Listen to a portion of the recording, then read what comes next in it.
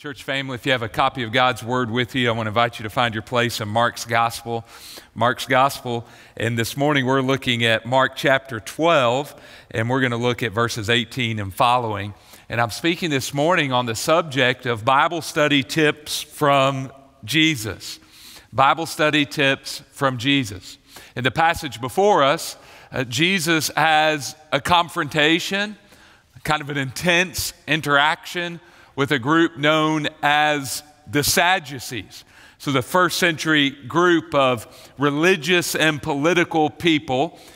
In Mark's Gospel in chapter number 12, Jesus is in the Holy Week in Jerusalem and the cross is approaching. And as he is visiting Jerusalem for this special occasion, many of the religious and political leaders of his day are confronting him, trying to discredit him, trying to embarrass him, and even trying to get him to say something incriminating, blasphemous, so that they might have him put to death. If you were to study Mark's Gospel, you would see around this passage, Mark 11:18, Mark 11:27 through 28, and Mark 12:13, various religious and political groups confront our Lord, trying to trip him up in his words. And here we see a group we call the Sadducees. They had great political power in the first century world. They were closely aligned with Rome. Therefore, they detested anyone who challenged Roman authority. As a result, they were obviously hostile to Jesus because just a few verses earlier in Mark chapter 11, verse number 1, during the triumphal entry, a mob of people gathered to worship Jesus, and they said, "Hallelujah to the one who comes in the name of David." They regarded Jesus, the populace did, the general populace, that regarded Jesus as being the promised Messiah. And so the Sadducees were greatly concerned because Rome helped them retain their positions of power. Rome made the Sadducees prosperous. This is a political group, religious faction in the first century that had a lot of political power. They're also a group that had a religion that was a little bit different. They were different than the Pharisees. The Pharisees had a high regard of Scripture. In fact, in one way, their regard was too high because they became, the Pharisees, kind of legalistic in how they approached Scripture. They had created this volume called the Mishnah that contained all types of code and ethics invented by men, added on to Scripture to help people be faithful in fulfilling Scripture. The Sadducees were different from the Pharisees, and the Sadducees maintained a more liberal perspective when it came to the Word of God. The Sadducees only regarded the first 5 books of the Bible as being authoritative. They only read Genesis, Exodus, Leviticus, Numbers, and Deuteronomy. They regarded the miracles as being untrue. They called into question miracles, and they didn't believe in the existence of angels. We see this rich, politically powerful, and religiously liberal group in our passage before us this Lord's Day, approaching Jesus, trying to ensnare him, being critical of his teaching, and trying to get him to say something dumb so that they could potentially have him arrested. And as Jesus responds to his critics, and Jesus gives otherworldly, heavenly insight about how one should approach God, and how one should approach Scripture, the Bible, the Word of God. Jesus' words here in this response remind us that in order to be spiritually strong, each and every one of us need to have wisdom from God concerning how we should read, study, and apply God's Word. Jesus' words here remind us as believers that we must have the Word of God as an authority for our lives. If we, like the Sadducees, ever make our political affiliation more important than the Word of God, we're in spiritual trouble. If we, like the Sadducees, ever make our pocketbooks, our bank accounts, more important than the Word of God, we are destined for spiritual shipwreck. We have to be on guard, to make the Word of God our authority. And we have to know how to come as God's people. honestly and humbly to the Word of God, allowing it to speak in our lives and allowing it to be the standard for our entire faith and practice. Sadducees erred in this regard, so Jesus in our passage corrected them. Now I want us to look at Jesus' interaction with this group this morning and try to discern how we can be better students of Scripture. Well, I believe what this world needs now is a people who are submitted to the truth of God. What the world needs now is a people who can lovingly say, "Thus saith the Lord." What the world needs now is people, chosen remnant, whose minds and hearts and lives are filled not with what's going on in social media, not with what's going on in the political world, not with what's going on in the news. What we need now are hearts and minds and lips that are devoted to God's Word. Jesus, when He prayed for us, said, "Sanctify them by your truth, Lord. Your Word is truth." John 17:17. How can we be strong in Scripture? What Bible study tips can we get from Jesus this morning? Number one, I would give you this: don't pick and choose. Don't pick and choose when it comes to the Word of God. The Sadducees were bad about this. What do you mean, Pastor? I remember when I was attended a junior college in State University System of Georgia in Barnesville, Georgia. Lived with my grandfather. Cool thing about living with a grandfather is free room and board. Number two, free food. Papa would take me many Friday nights up the road, down the road, to a little town called Milner in between Griffin and Barnesville. In Milner, Georgia, there was a famous restaurant called The Lighthouse. Don't that just sound good? Doesn't that just sound good? Lighthouse on Friday night had all-you-can-eat seafood buffet, boiled, peel, and eat shrimp, popcorn shrimp, fried shrimp, butterfly shrimp, shrimp scampi, fried fish of all sorts. Had really good macaroni and cheese too. Never understood on that buffet they had that gross concoction that is famous of mixed vegetables. Who in the world, when all that is available, would want steamed cauliflower, broccoli, and carrots? There it was. Many times it was passed over in favor of all of the fried seafood. Y'all feel me this morning? Now, when it comes to God's Word, some people have a similar approach. They pass over some things that seem more difficult to swallow, and they, with great joy, hold on to the specially chosen things that they enjoy and like. The Sadducees were guilty of this.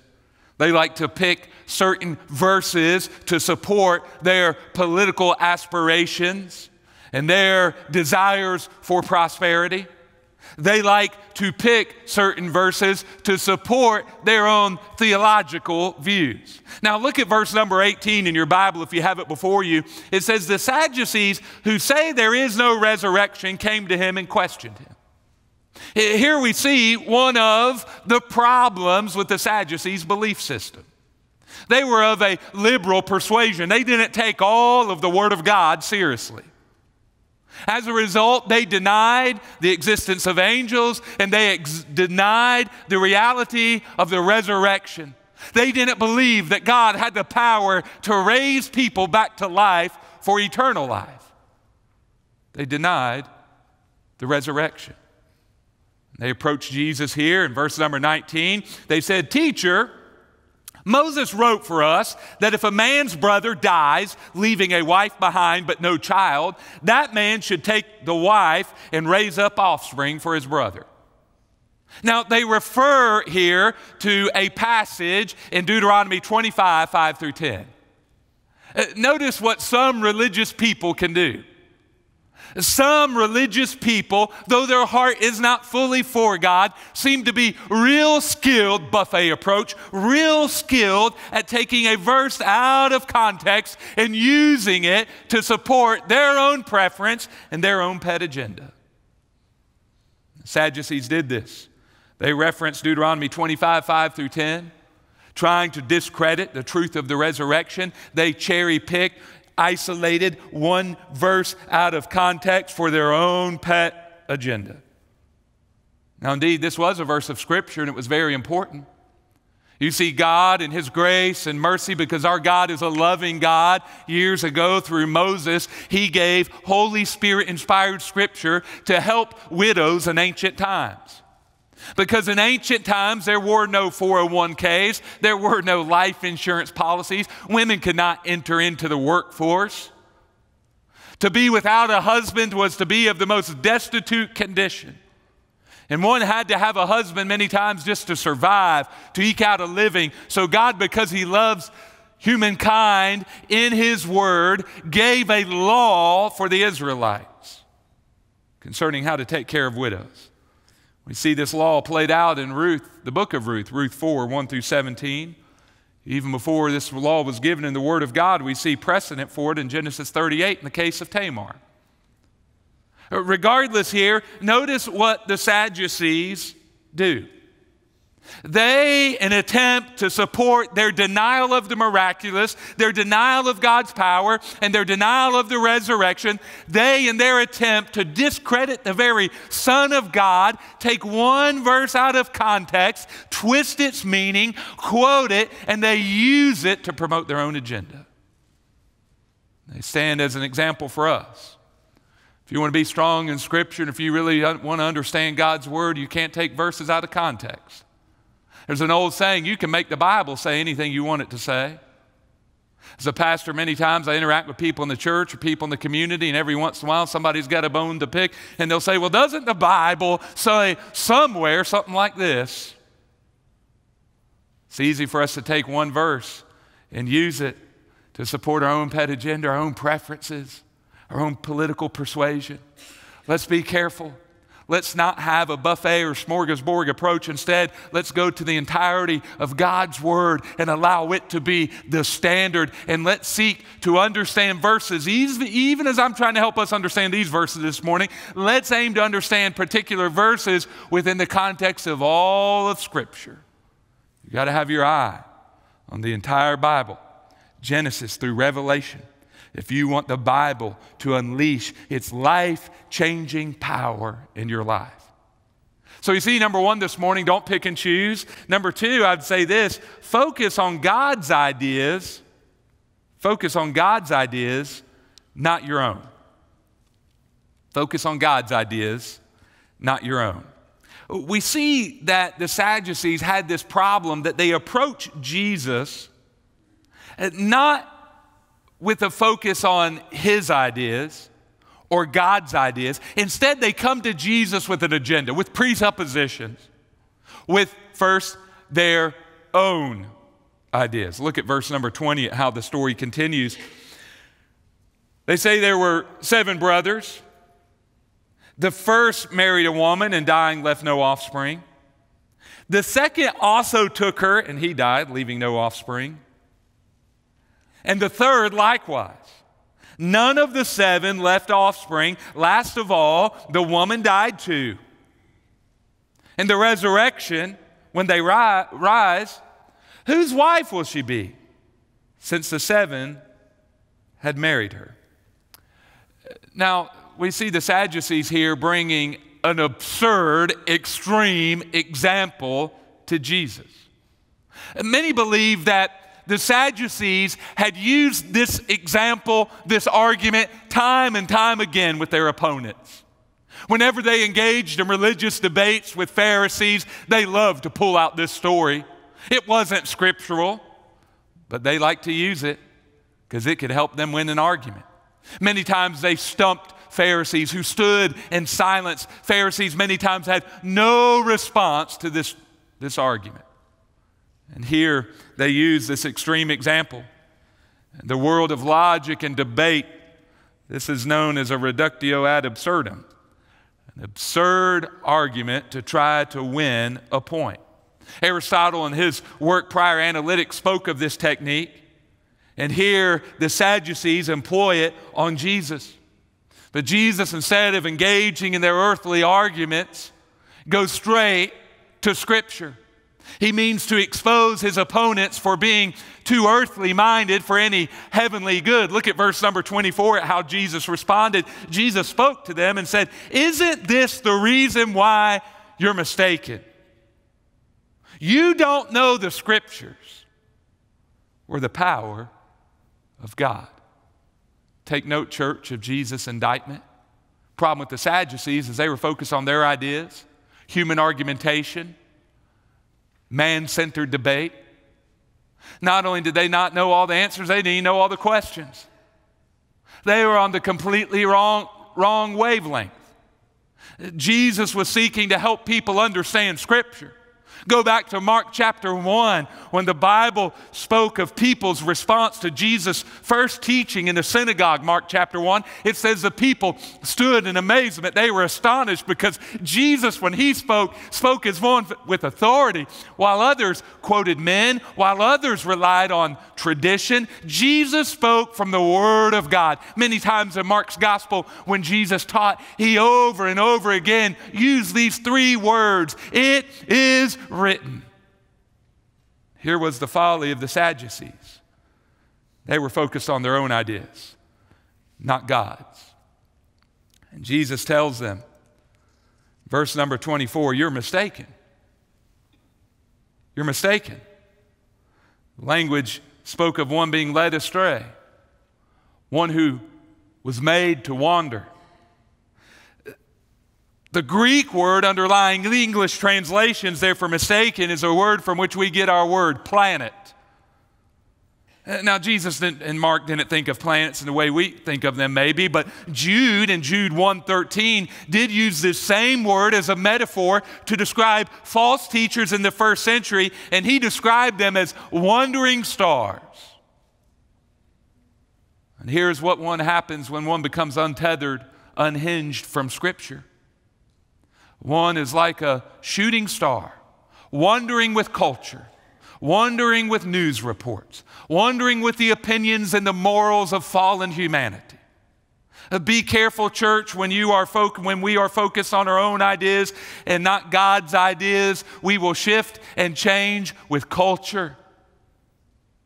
Jesus encourages us here to be strong in the Scriptures. He charged the Sadducees with not knowing the Scriptures. You see, if they would have studied all the Scriptures and been honest and humble before the Word of God, they would have read things like in 1 Kings 17 through 24, they would have read the story of how Elijah raised a widow's son from the dead, and they would have known that God can raise the dead. If they would have truly and honestly, with humility, spent time reading the Word of God, if they would have made the precepts of God's Word more important than political things, they would have known, according to 2 Corinthians 13:21, that God can raise the dead. They would have heard that story, how after Elijah had died, Elijah's bones were placed in a tomb. And on one occasion, folks accidentally, by happenstance, threw a body into Elijah's tomb, and when that dead body, touched Elisha's bones, that dead body came to life. Resurrection, according to Scripture, was possible. Even Ezekiel in Ezekiel 37, 1 through 14, in the Valley of Dry Bones story, taught that the resurrection is indeed a real thing. The Sadducees didn't know this because they were too focused on their own ideas.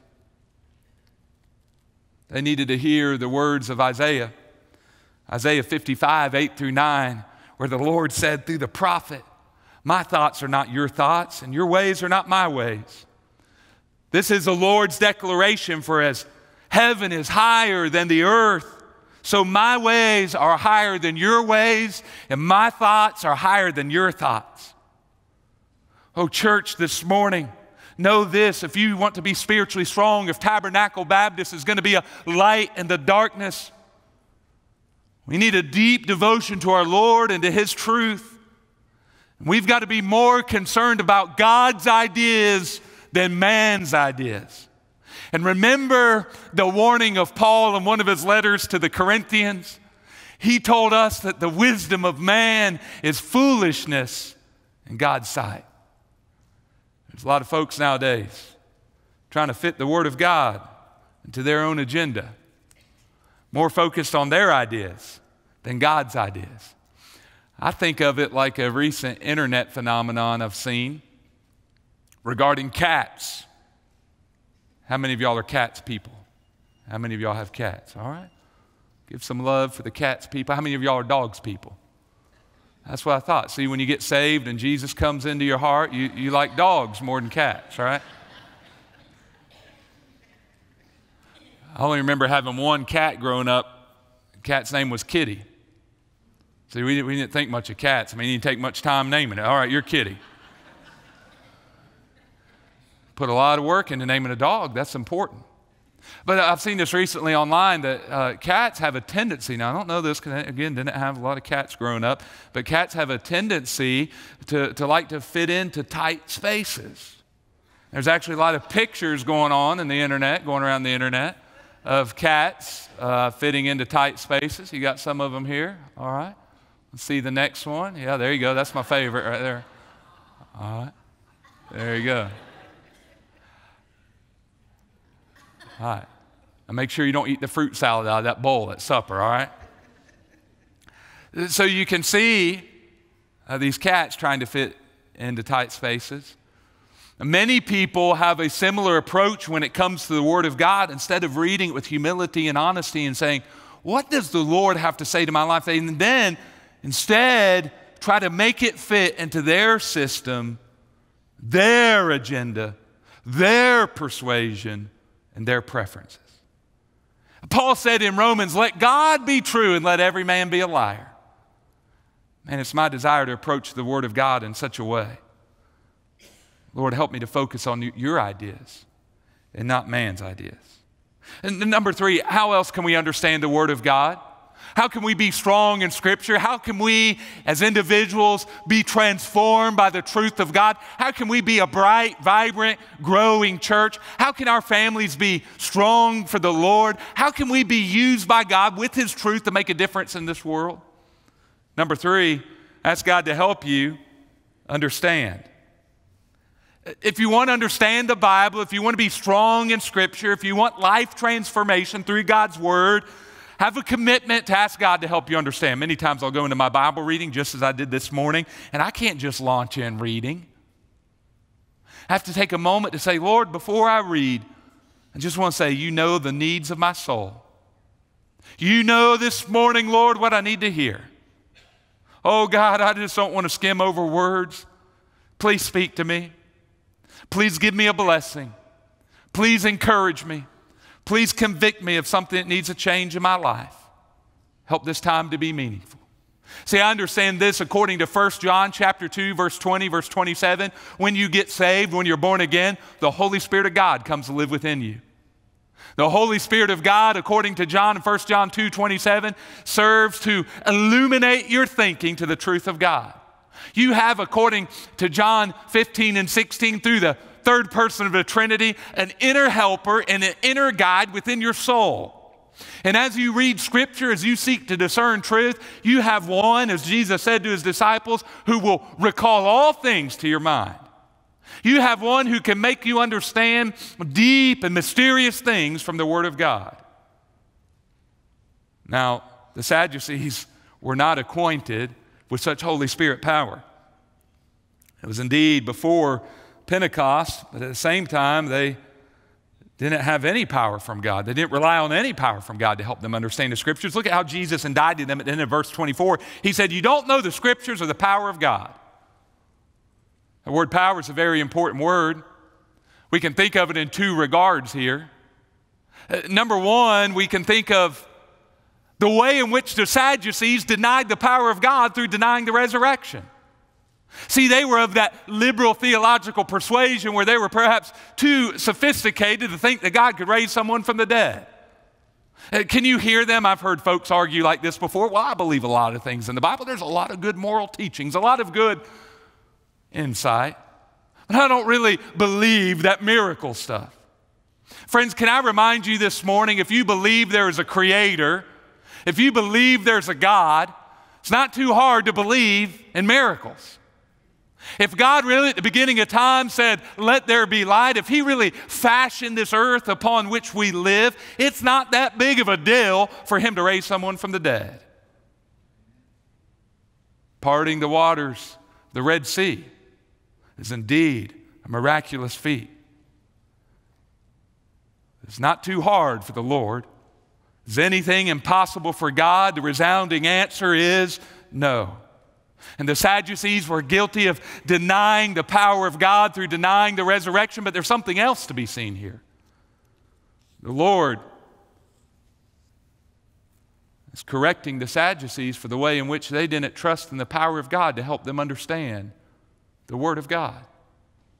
You see, the Bible teaches us in 1 Corinthians 4:20 that the kingdom of God is not a matter of talk, but of power. The Bible warns us in 2 Timothy chapter 3, verse 5 about being people who have a form of godliness while denying its power. You see, Jesus reminds us here, and he reminded the Sadducees, Jesus teaches us here of our need as we approach the Word of God, as we approach Scripture, to rely on the power of God to give us wisdom, to enlighten our thinking, to lead us in His truth, to correct us. The Bible says in 2 Timothy 3:16, all Scripture is given by inspiration of God, and it is profitable for doctrine, for instruction, for reproof, and for correction. As you go into your Bible study, make sure you rely on the help of the Holy Spirit. Don't approach the Word of God like you got it all figured out.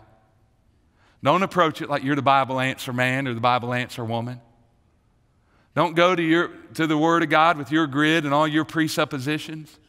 Go to the Word of God and say, Lord, speak, and Holy Spirit, help me to understand your truth. Remember, you came from dust and you'll one day return to the dust. Though the Lord will raise your body, you are a mere finite, imperfect human being. You don't have all the answers. You don't have it figured out. You need God to speak truth. Number 4, lastly, we'll say this. One last tip. You all ready for it? Say amen. You not sure? Say oh me. Okay, all right, you're with me. Okay, number 4, I'd give you this piece of advice from Jesus. Bible study tips from Jesus. Make the Bible your lens. Make the Bible your lens. Now, I'm excited about this weather today, aren't y'all? I got my Ray-Ban sunglasses ready to wear later on. Go out there in that sunshine and have something to filter the sunlight from hurting my eyes. When you get older, like 42 like I am, real old, right? You younger people, you'll see the need for sunglasses. I used to wonder why all these old people wear sunglasses. Now, I know the sun can hurt your eyes. Didn't think about that much when I was younger. So I have those lenses to filter the sun before it hits my eyes. Know this, as you go to the Bible, as you seek to discern truth in life, you need to allow the Bible to be a lens through which you see the world. Look at how Jesus spoke to the Sadducees about this. Look at verse 26 in your Bible. Follow along with me. It said, Jesus continued, and he said, as for the dead being raised, haven't you read in the book of Moses, in the passage about the burning bush, how God said to him, I'm the God of Abraham, the God of Isaac, the God of Jacob. And then Jesus concludes, he is not the God of the dead, but of the living. You are badly mistaken. Now, notice Jesus. Man, if you could go read Mark sometime, maybe make it your project this week to read through the Gospel of Mark. Jesus, again, throughout Mark, many times, though he is the Son of God, he doesn't say, well, I believe. Though he is the Son of God, Jesus, you never find him saying, well, so-and-so said. Jesus, though he was the embodiment of all of the wisdom of God, never appealed to his own authority while ministering to earth. He often said, it is written. He appealed to the Scriptures. And he does this same thing here for us. He's 100% God, 100% man, but as a man, he makes sure to appeal to Scripture to show us, mere men and women, that as we seek to live the Christian life, we should make sure we are referencing Scripture and basing our beliefs and our convictions on Scripture. Oh, be careful when you spout your opinion if you can't put the Bible behind it. Oh, we got a world that'll let you get away with it, right? Go put your comments online. You don't need to put any Scripture. Jesus, notice our Lord, He submitted himself, Philippians 2, 5 through 10, to do the will of the Father. And he doesn't speak from his own prerogative or position. He speaks from the Word of God, modeling that we should have such an approach. And he quotes a passage from Exodus chapter 3. Y'all perhaps know that story. Do you remember when the Lord wanted to fulfill all of his land promises to the Israelites? They were slaves in Egypt. There was a Pharaoh who didn't remember Joseph. And the Lord wanted to deliver the Israelites from Egypt into Canaan. And he anointed a man named Moses to go to Pharaoh and say, let my people go. But before Moses stood in Pharaoh, Moses stood before a burning bush that was not consumed by fire. The Lord said, Moses, get the sandal off your foot. The place where you're standing is holy ground. I'm selecting you to lead my people into the land I promised to your ancestors.